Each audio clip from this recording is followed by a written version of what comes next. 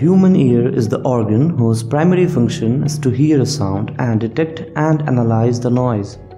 In some mammals like human beings, it is also used for the sense of balance. Now the question is how we hear the sound. The compression in the air results in the sound in our brain.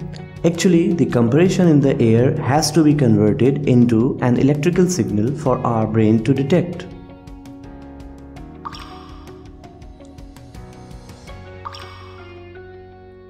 Let's see the structure of ear and how the whole process of conversion of air compression into an electrical signal takes place. The human ear has three parts: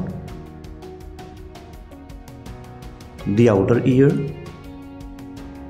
the middle ear, and the inner ear. The outer ear consists of pinna and ear canal or auditory canal.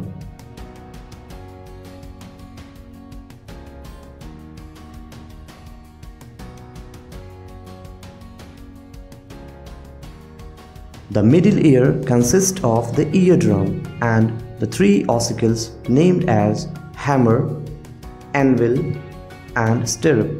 That means incus, malleus, and stipes. The inner ear includes semicircular canal that are connected to the cochlea and the auditory system.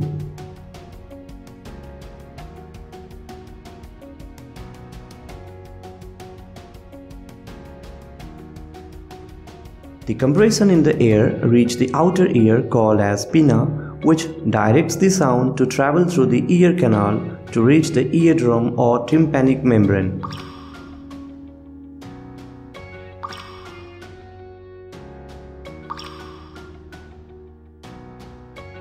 Due to these compressions, the membranes start vibrating.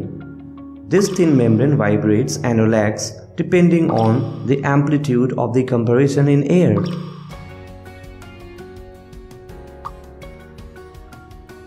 The vibration is then passed to the three bones in the ear connected to the eardrum, hammer, anvil, and stirrup, and is amplified about 20 times than the actual vibration. After the amplification of ear bones, this vibration is passed through the oval ear called cochlea. A liquid is present in the cochlea. When the vibrations are sent to this liquid, the minute hair cells present in the cochlea create waves and get the electrical signal out of the cochlea. Now from cochlea it is sent to the brain through the auditory nerves. Brain reads the electrical impulses and detects it as a sound. We have an eustachian tube also at the bottom, which connect the ear with the nasopharynx, a part of nose. Eustachian tube actually controls the pressure within the middle ear, making it equal with the air pressure outside the body.